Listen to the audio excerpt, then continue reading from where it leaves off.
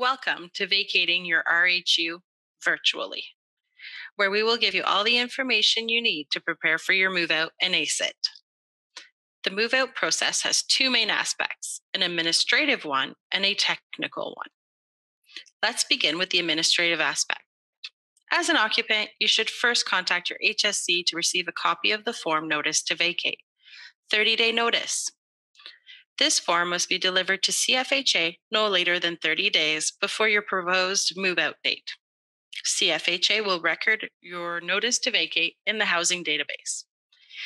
A forwarding address must be provided to CFHA before you move out in order for us to seize your rent. Please note, if you provide CFHA less than 30 days notice, you'll be charged for the entirety of 30 days. Here's an example of how it works. You're moving out on July 5th. If you provide your notice on June 1st, you'll be charged for the month of June and the 5 days in July, 35 days in total.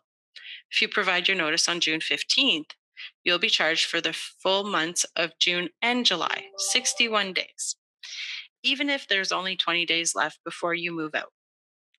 The HSC will schedule your pre-move out and move out inspection dates and times when we receive your notice to vacate. The purpose of the pre-move out inspection is to identify items and areas that require attention or repairs due to non-fair wear and tear. For your protection, if the occupant on record cannot fulfill the appointment, we require a letter of authorization from whoever will be taking their place and signing off the keys to CFHA. Once we remove your notice to vacate, we give you a move-out checklist called the D&D Residential Housing Unit Vacating Procedures. Please pay close attention to the occupant and HSC responsibilities. They vary from one HSC to the other. In general, if the HSC took care of something when you first arrived at your RHU months or years ago, then they will take care of it when you leave. But as a good practice, we recommend checking with your HSC when you submit your notice to vacate. In Petawawa, the HSC takes care of setting up and closing out your accounts for hydro and Enbridge, which means the inspector will take the meter readings once your move out is successful. They will provide you a copy and give one to the HSC Finance Department, and a copy will also be placed in the RHU file.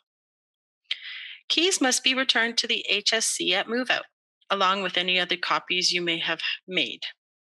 Please reach out to your HSC for details on how to deliver them.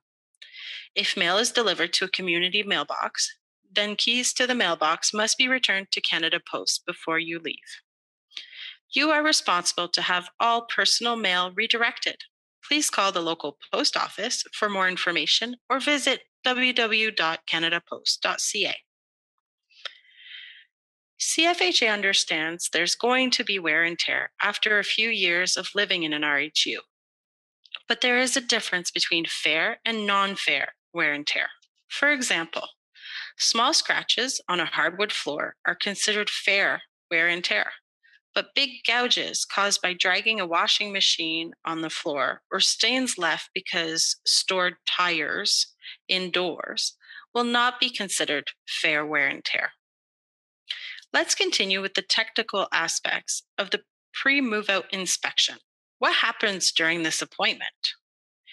When you came into your RHU for the first time, the inspector and you documented the condition of the RHU on the move-in checklist. This checklist will be referenced at pre-move out inspection to identify non-fair wear and tear. During the pre-move out inspection, an inspector will be present to go over any concerns and questions you may have to successfully move out. They will review with you the D&D Residential Housing Unit Vacating Procedures. The pre-move out inspection will be signed by all parties present and placed on file. The move-out inspection is the final inspection of your RHU. During a move-out, the inspector will note if there is anything needing repair and will compare the results with the notes taken during your move-in inspection. The onus is on the occupant to abide by the D&D Residential Housing Unit Vacating Procedures and to correct non-fair wear and tear identified on the pre-move-out inspection. The occupant is responsible to cover the cost of repairs not corrected by the move-out inspection day as calculated by the HSC. Now that the administrative and technical aspects are covered, let's look at what the CFHA inspector will expect at your move out. We've divided the cleaning up of your RHU into two parts, outside and inside. Outside your RHU, you should weed and rake flower beds, cut and trim the grass, remove pet waste, and clean all window wells by taking out any garbage or debris. Remove any sheds, fences, or playgrounds that don't belong to CFHA. Fill any holes left and restore grass to bare areas by sprinkling grass seeds or placing sod over it. If you move out in the winter, provide the HSC with the name, phone, and address of a designated person who will be responsible to finalize the exterior of the RHU in the spring, as described in the occupant handbook. Remember, all personal belongings should be removed from the exterior either during move-out inspection or by your designated person in the spring. Ensure to remove all snow and ice of the sidewalks and the driveway, including clearing a path to the utility meters, gas and hydro. Remove and dispose of all garbage and hazardous waste. No garbage, waste, or household items are to be left at the curb or on the property. Furniture in good condition could be donated to Goodwill organizations in your area. Contact your MFRC or your Padre for more information. Each base, wing, or municipality have their own rules concerning who owns the garbage, compost, and recycling bins. So please ask your HSC if you need a reminder.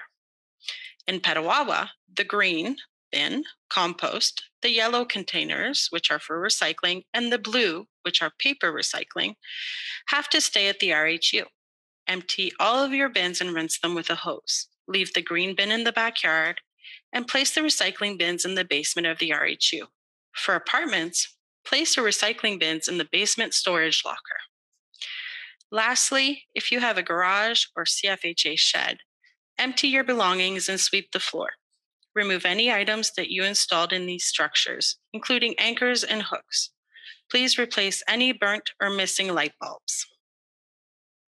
Now that we've covered cleaning up outside your RHU, let's look at what you need to do inside. First, wash all floors and stairs and vacuum all carpets if you have any, even in the basement. Steam clean carpets if required. Remove all wallpaper, nails, anchors, screws, frame hangers, blind fasteners, curtains, and tacks on the walls. Ensure the walls and doors are clear of all foreign matters and marks, including stickers, picture frames. Check with your local HSC if you need to prime or paint the walls or fill with plaster any hole before you leave. In Petawawa, if you painted a wall in a different color, especially if it's a dark color, confirm at your pre-move out inspection if you need to prime it. There is no need to do touch-ups for minor fair wear and tear, and you shouldn't be filling or plastering holes. Now, if you've removed a door, ask your HSC if you need to put it back, as it depends on the location of the door.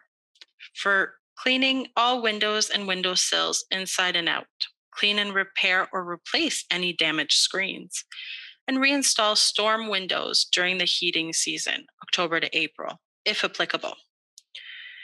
It is important to remove any partitions or finishing you installed in the basement.